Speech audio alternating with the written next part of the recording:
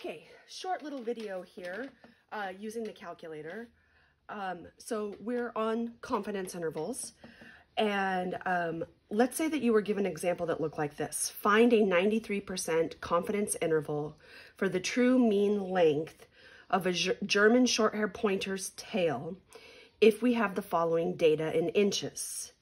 6.2 inches, 5.7 inches, 3.6 inches, 5.5 inches, and 12.9 inches.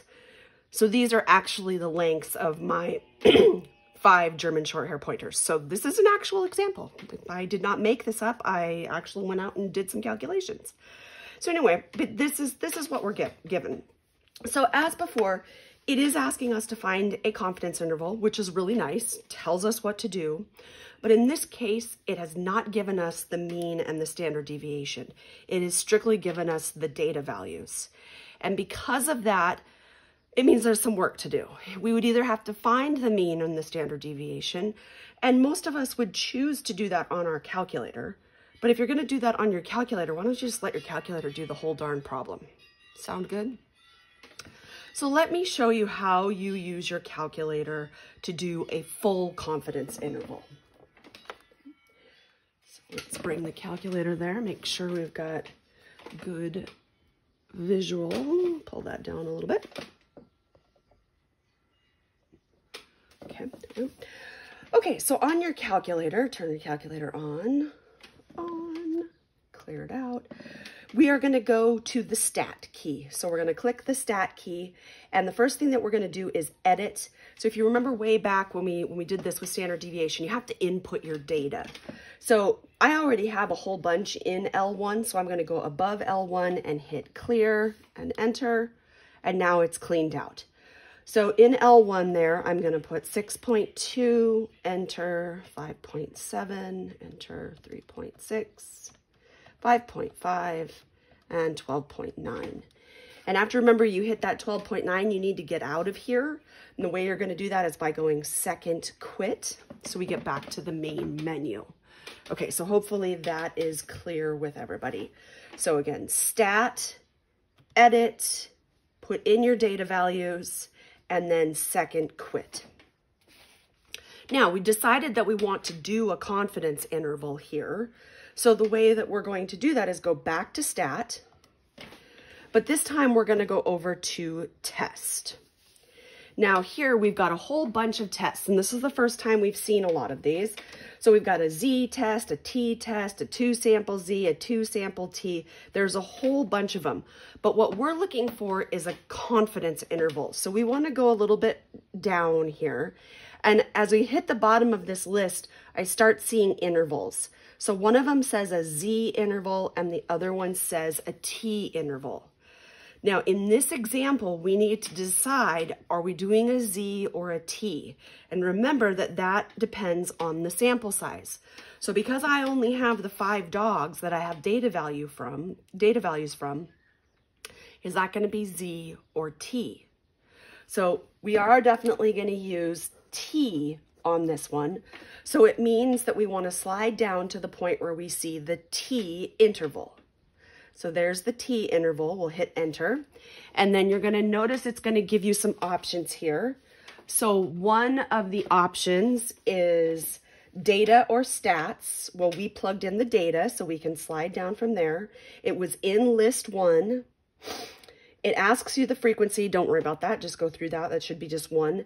And then it says the C level. Now our C level is our 93% confidence.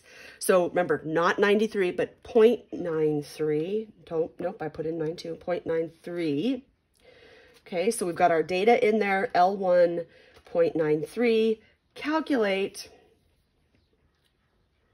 Boop, diddy boo.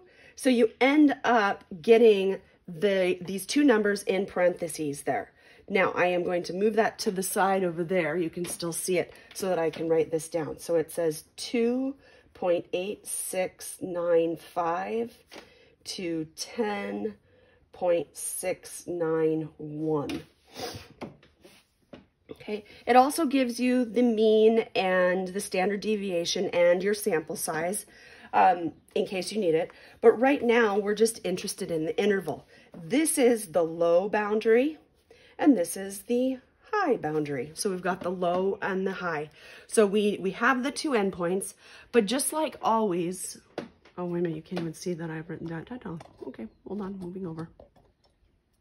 Okay, so the low and the high, okay, low and the high, there's the numbers, and I just took those right from my calculator. Okay, we definitely need our sentence, but we don't have to do really any math, okay? But we need a sentence, so we can say we are 93% confident the true mean tail length for German Shorthair Pointers, or GSPs, is between 2.8695 and 10.691 inches. Okay, so German Shorthair Pointers should have a tail length between 2.8695 and 10.691 inches. And we have that with 93% confidence. And again, we let the calculator do all of those calculations for us. Now, there is one problem with this. When the calculator does all the calculations for us, it does not give us the margin of error. Okay, so if we need the margin of error, now remember the margin of error is that middle step that I always ask you to show. So here, there was no work to show because we did it in the calculator. So because we did it in the calculator, we got our answer, we write our sentence, we're done. But what if we wanted the margin of error? So this is how you find your margin of error if you have your interval. We're going to do a subtraction. So we subtract our endpoints, subtract endpoints. And then we're going to divide it in half and divide by 2. So by subtracting, we're going to find the distance between them. 10.691 minus 2.8695. Okay. All right.